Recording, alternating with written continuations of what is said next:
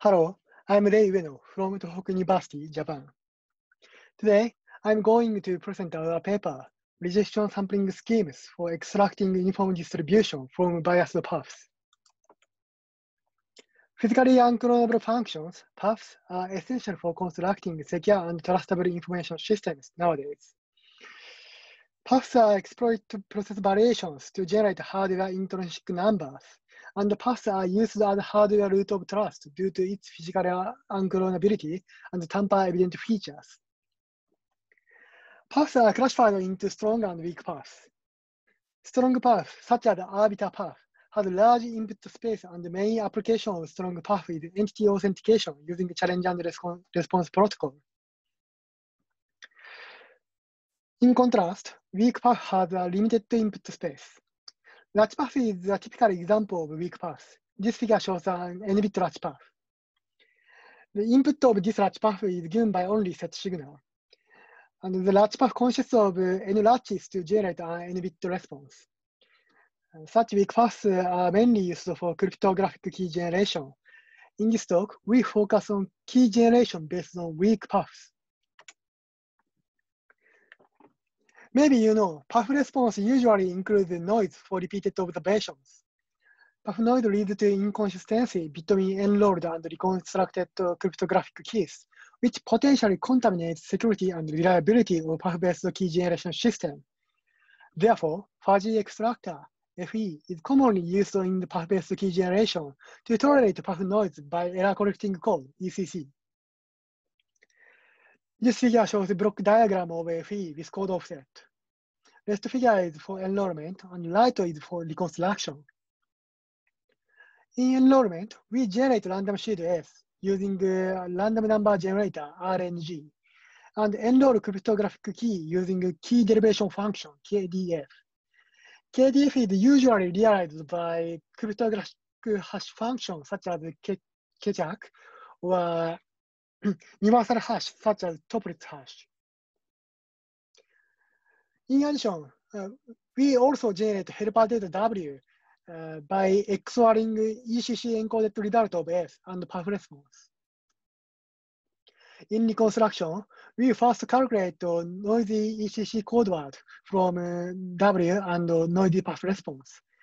And then we perform ECC decoding to reconstruct S and K. Here, helper data is stored in common non-volatile memory, NVM, on device with PUF. This indicates that the attacker can observe helper data.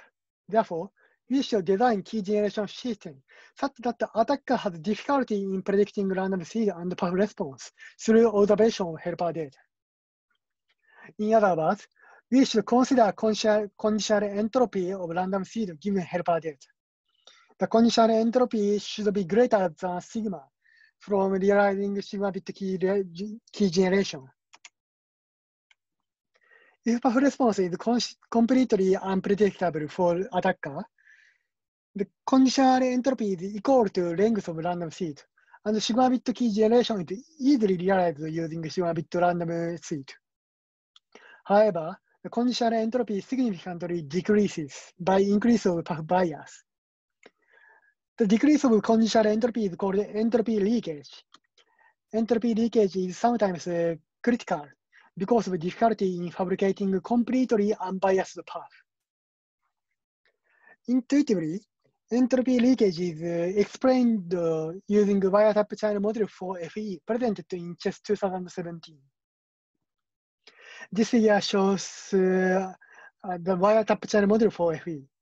Here, attacker receives helper data, and code offset with PUF response is considered as binary symmetric channel, where the error probability is given by PUF bias, as shown here. Therefore, if PUF bias is large, attacker obtains information of S through ECC decoding of W.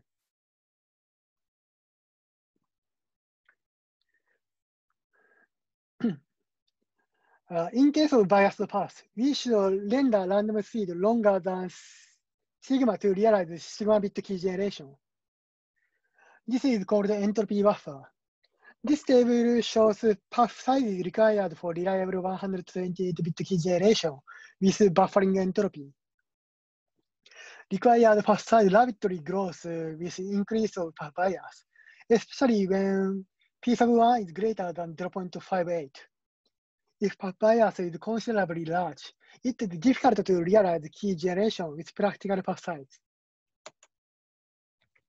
To solve the problem of bias, debiasing schemes have been developed to extract unbiased bit string from biased PUF response. Motivation behind the debiasing is realizing key generation more efficiently than buffering entropy. So far, efficiency of debiasing schemes has been evaluated by PUF size required for reliable 128-bit key generation, like shown in this figure. Von Neumann collector VNC-based debiasing is a pioneering scheme. In this scheme, PUF response is divided into blocks consisting of two continuous bits. Then VNC extracts debiased bit from block with value of 1, 0 or 0, 1, like here, and blocks with value of 0, 0 and 1, 1 are discarded. Probability of value of 1 and 0 in extracted bits, that is the debiased data V, given by an identical value, and therefore extracted bit string is unbiased. VNC-based debiasing uses additional helper data named debiasing data. Debiasing data indicates cell address of the discarded bits to reproduce Z from noisy PUF response at reconstruction. Many debiasing schemes have been presented so far. Although some schemes to tolerate PUF bias problem were presented in around 2010, entropy loss in PUF-based key generation was analytically reported in 2014, and VNC-based FEs was presented in CHESS 2015 as an analytical and explicit solution for secure key generation from biased PUFs in 2015. In CHESS 2016, tight bounds of mean entropy loss through helper data was shown. The result clarified the necessity of debiasing schemes for biased PUFs. After that, many debiasing schemes based on bias approaches were presented to improve efficiency. Efficient debiasing-based FE reduces PUF and NVM sizes for key generation. Such reduction of hardware cost is highly demanded for wider application and deployment of PUF-based key generation.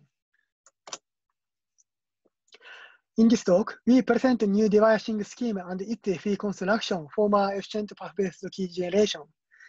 The proposed FE is named acceptance or rejection AR-based FE. The proposed scheme extracts uniform distribution from biased PUF response based on principle of rejection sampling. Its efficiency is higher than conventional ones. The proposed FE can be implemented with solely an RNG and bit parallel logic operations at enrollment, and no critical additional operation is required at reconstruction. Since enrollment basically is not real-time processing, and computational resources at reconstruction is sometimes rather severe, this is a preferable feature as an FE. In addition, the proposed FE can be applied to PUFs having biases depending on cell addresses, while all conventional schemes assumed a global bias. Moreover, our scheme can be extended to ternary PUF response based on empirical PUF noise model for more efficient PUF-based key generation. As well as previous studies, performance of proposed FE is evaluated through simulation of 128-bit key generation.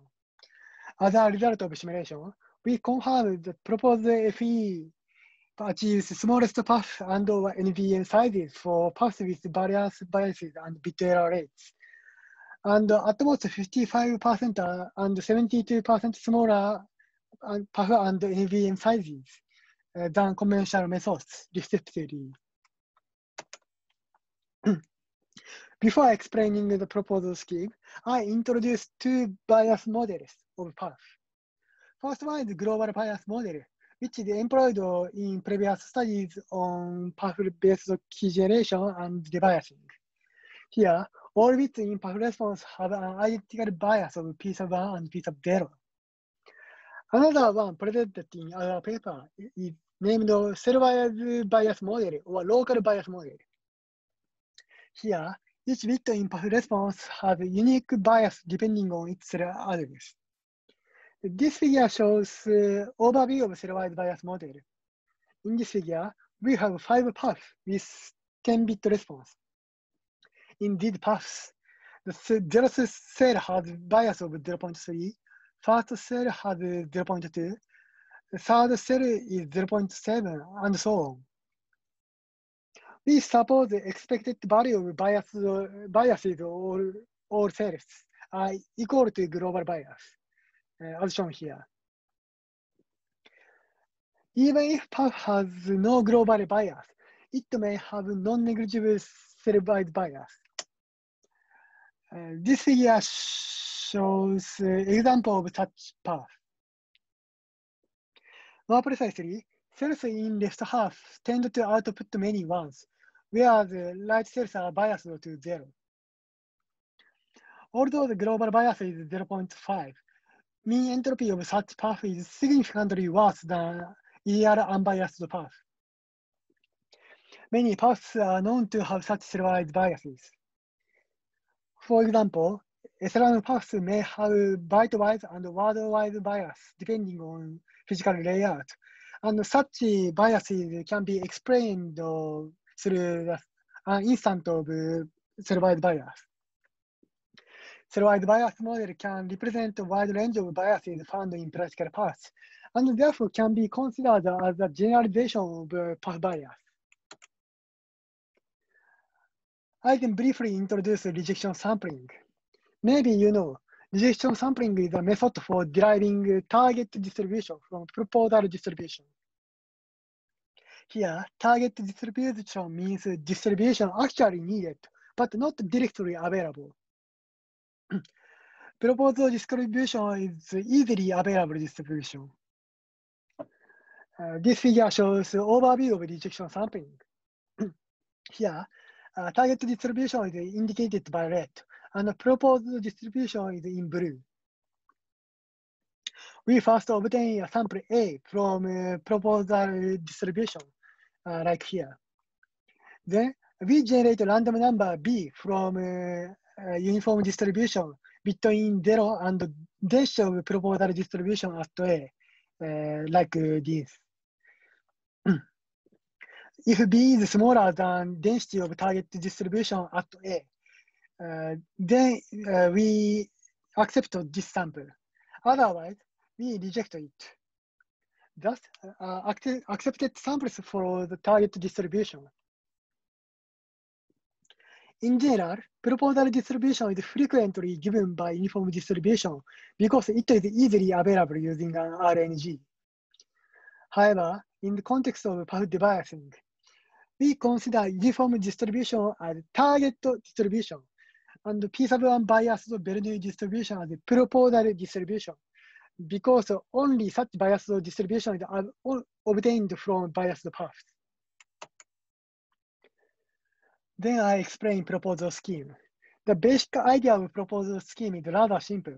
We perform the rejection sampling in bitwise manner.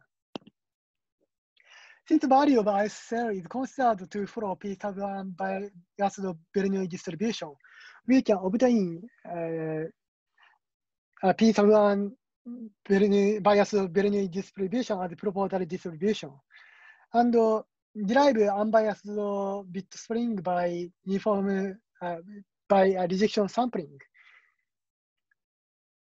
More precisely, this figure shows value of ice PUF cell as Bernoulli distribution. To render it uniform, measure value is discarded with appropriate probability as shown like here. And all minor values are retained in order to extract bit string as long as possible. Rightmost figure shows an example of extraction of device bit string by rejection sampling. Here, in this example, P sub 1 is greater than P sub 0, and 1 is the measure value for all cells. Therefore, some cells having a value of 1 are rejected with probability of 0.57, and all their cells are retained. We can easily confirm that extracted bit string is unbiased. This slide shows the AR-based FE construction, which instantiates the proposed idea efficiently. Major features of AR-based FE are reproducible rejection sampling, RRS operation is applied to PUF response at enrollment, and accepted cell location, ACE operation is applied at reconstruction. Although standard rejection sampling is not a reproducible procedure, it is not directly used for PUF-based key generation. Therefore, RRS operation generates accepted cell location data, ACL data, D, which indicates the location of retained or rejected cells like VNC-based FEs. Then a device bit string is reproduced by referring to the ACL data in ACE operation at reconstruction. I explain how to implement RRS and ACE operations efficiently. First, we generate ACL data D, which determines cell acceptance and rejection. Initially, we generate a bit string H, where ith bit of H is given by 1 if the cell is biased to 1, and otherwise, the ith cell of H is given by 0. Highlighted by blue and red. This bit string H is identical and used for all PUF cells, all PUFs in system. Then we take bit parallel XOR of X and H as Y, like here. Separately, we generate random number R, where ith bit of R has a bias of corresponding to bias of ith PUF cell. Finally, we obtain ACL data as bit parallel OR of H and R, and also obtain device bit string by accepting and rejecting PUF response X according to ACL data. We can prove this procedure correctly performs rejection sampling with smallest rejection probability, and therefore this is optimal and easy to implement.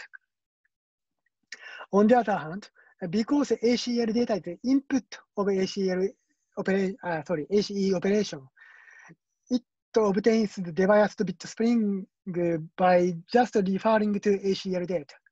Therefore, no longer is RNG nor other logical operation required at reconstruction. This slide summarizes the major features of AR-based FE.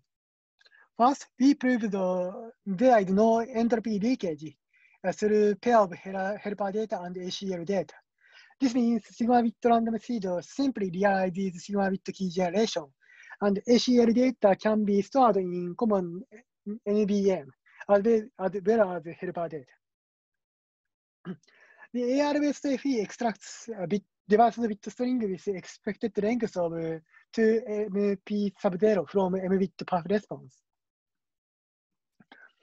This is higher or comparable than conventional schemes. Since AR-based FE extracts device bit string in stochastic manner, extracted bit string may be too short to perform enrollment. However, probability of such enrollment failure can be smaller than threshold by determining path size appropriately. Enrollment failure probability can be feasibly calculated based on inverse cumulative mass function of binomial distribution, as well as VNC-based FEs. In contrast, reconstruction failure probability is not contaminated through RRS and ACE operations, This means ECC can be designed in the same way as conventional FE without deviating. Finally, computational overhead is given to only enrollment as RNG and bit parallel operations, while reconstruction requires no computational overhead. I can validate the effectiveness of AR-based FE through performance evaluation. This evaluation follows previous works. I simulated 128-bit key generation to evaluate PUF and NVM sizes for different biases and bit error rates. Our bias and bit error rate are given by ranges shown here.